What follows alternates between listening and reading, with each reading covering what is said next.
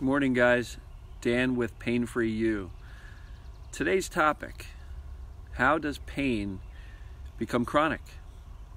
And the answer to this is extremely critical, because how it goes from a little twinge in your back to chronic is the identical reason why you can't get rid of the pain and why you're stuck in the pain, and why no matter what you've done to try to treat it, whether it be physical remedies or these emotional cures, the Dr. Sarno type of TMS healing protocols, the reason pain becomes chronic in the first place is also the very same reason why you can't get rid of it no matter what you do.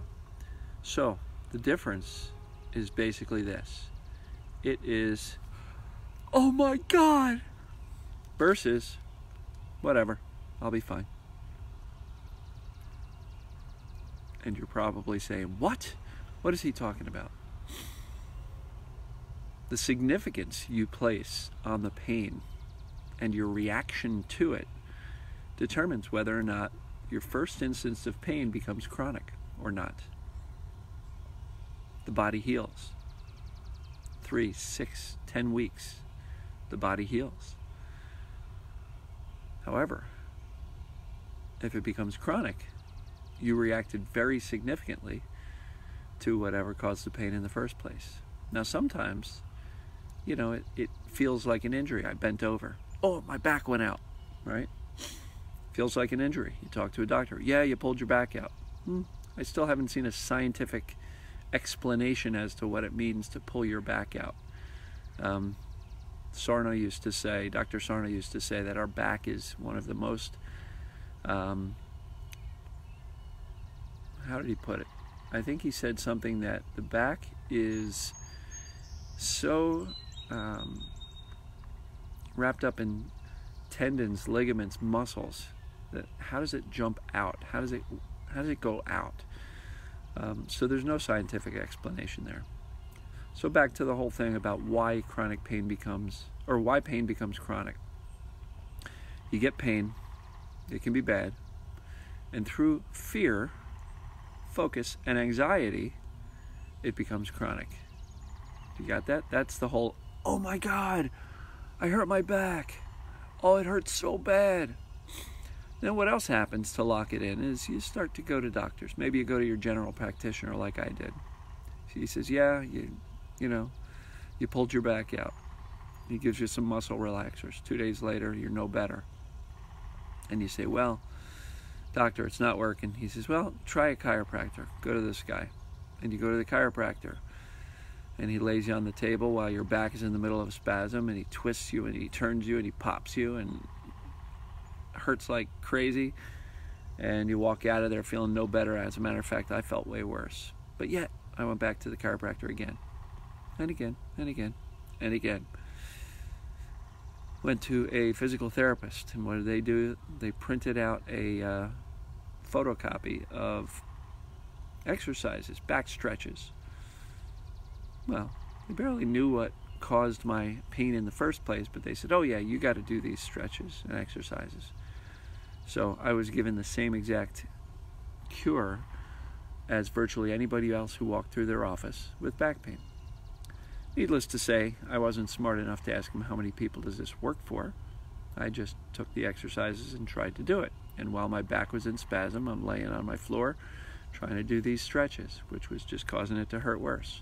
Oh my God, oh my God, oh my God, right? Oh, hurts so bad. What's going on? Nobody could really explain it.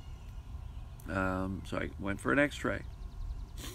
You have evidence of, what do you call it?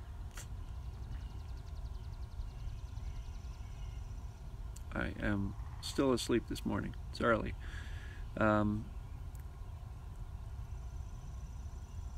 Evidence of arthritis. Spinal, I don't know.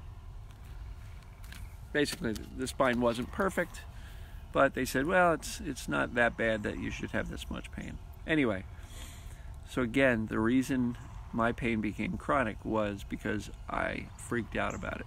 And I went from doctor to doctor to specialist to specialist. Nothing worked. And here I am, 31 years old. And I thought, oh my God, I got these back problems now. What the heck am I going to be like at 50?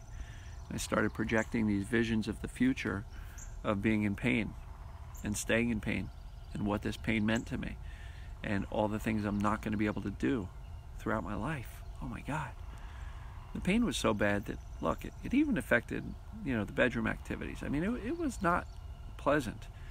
I would lay down on the floor and then couldn't get up. I remember crawling up the stairs one time to go to bed, literally crawling, and having to stop twice on the way up. It wasn't that big of a stairwell. So our minds can really get ahead of us with the, oh my God. Now, on the contrary, if I had just taken whatever, pulled it out, the body heals, I'm not worried about it, just kind of breathe through it, relax, kind of turn down my reaction, then probably would have done a lot better. So that's how it gets chronic. But the same reason is why many of us did not get better for 13 years for me. And why you may not be getting better is because if the meaning of this pain is so much in the oh my God territory and never in the whatever territory, then that may be why you're stuck. You're thinking about your future of pain. You're thinking about, I can't even work. My life is over. I can't even work. Now I got financial problems, and I'm paying all these co-pays for all these treatments, or I'm trying this and trying that. I've read every single Sarno book and every other one about tension myositis syndrome and diversion pain syndrome, and I've hired these coaches, and nothing's working. Oh my God, oh my God, oh my God! So you're freaking out, and you're still freaking out, and the meaning of this pain has taken on so much significance in your life that it becomes who you are. It's almost like your identity. I am the person in pain. This is me. And what I'm here to tell you is the pain is not terminal. The pain is not forever. I'm proof. Been out of pain for almost 10 years now. And I can do anything I want. Literally anything I want physically. Anything. No problems at all. So, if you knew the pain, and you truly believed the pain was nothing more than your brain's attempt to distract you from your overwhelming emotions, and that it was benign, meaning it doesn't leave any permanent scars, would you be afraid of it? Would you place that much significance on it? And I did a video previously, it's on my YouTube channel, the Dan Buglio channel, about pain is like a rubber snake. So somebody throws a rubber snake at you, and what do? Oh my God! And you freak out. And then you look at it and go, oh, that's not real. You jerk, right? And then that's the amount of significance you place on it. So what I'm encouraging you to do is look at your symptoms as the rubber snake, as something that is scary as heck initially, but doesn't mean anything. Can't harm you. I won't say it's fake because the pain is very, very, very real, but it is not dangerous. If you've had pain for years, think about it. You're still here. You're not dying. You just got a lot of pain that's caused by a distraction process. So, same reason that pain becomes chronic is the same reason why you may be stuck in pain. And now there's this whole talk on the TMS groups, or the Dr. Sarno type of groups. Ignore your pain. Impossible. Sorry, you just can't do it. When your pain is screaming at you and feels like a knife digging in your back. Telling someone to ignore their pain just makes them feel like they're not good enough to even ignore their pain when somebody told them to, and then now they get even more self-critical that, I don't know how you do it, I can't ignore the pain. Don't ignore it. Don't even try. Acknowledge it. Okay. Sit with it. But there's a difference between acknowledging it, sitting calmly, doing some deep breathing, noticing it, kind of watching it, versus laying in bed, freaking out, and just projecting all of these horror movies in your mind. You're watching this movie spin in your mind of a future life of pain, misery, disability, lack of money, inability to work. So if you're watching these movies over and over again in your head of all of the things that are wrong with your life and how your future life is going to be dictated by this pain and these symptoms, I'm here to say you're living in the, oh my God. So don't ignore your pain. Acknowledge it. Say, wow, there's a message. What is the message saying? Look over here. There's emotions that you have been trying to avoid for weeks, months, years, decades. We've been taught to ignore these emotions. We've been taught to lock them away, repress them. So don't try to ignore your pain. It's impossible. Don't punish yourself because you can't ignore it. There's another term, outcome independence. Become outcome independent. Do this work. Feel your emotions regardless of whether or not you're getting any results. That's also kind of really, really hard, if not impossible to do. Of course we care. Of course we want the pain to go away. Of course we want to have a good session of really feeling our emotions and soothing ourselves afterwards. And of course we want the immediate result. But to punish yourself, to fly back into, this pit of despair if it didn't work that first time you tried it seriously, or the 100th time you tried it, and react with all of that significance and weight on the pain just not getting better, that's only going to lock it in more.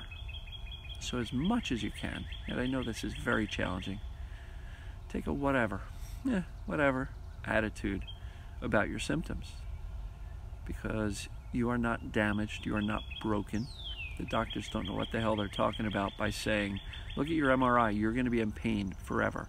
Well, that's another reason why pain becomes chronic, because you have all of these authorities, these doctors with medical degrees and white jackets and all this importance telling us, oh yeah, look at this MRI. This is why you're in pain. Okay, doc, what do I do about it? Well, it's not so bad now, but eventually you're going to need surgery. Spinal fusion. You're going to need surgery. Oh my God. Holy crap. Because we all know somebody who had back surgery and then they've gone back for back surgery number 2, 3, 5, or 7, right? Lifetime of disability. So these authorities tell us that we're broken and that we're going to have a lifetime of pain. And in some cases, they'll actually use these words. You better get used to it because I don't see a way out. Oh my God! Right? So how dare these doctors, first of all, for giving us this life sentence of pain? Because even though physically they're wrong, physiology-wise they're wrong, emotionally, by putting us into this, oh my God, significance mode of reacting to the pain, they can actually be right unless you learn the reality of the pain and realize that it's not the physical structure that's causing the pain. Look, maybe a couple percentage of people it is, but you're not that person.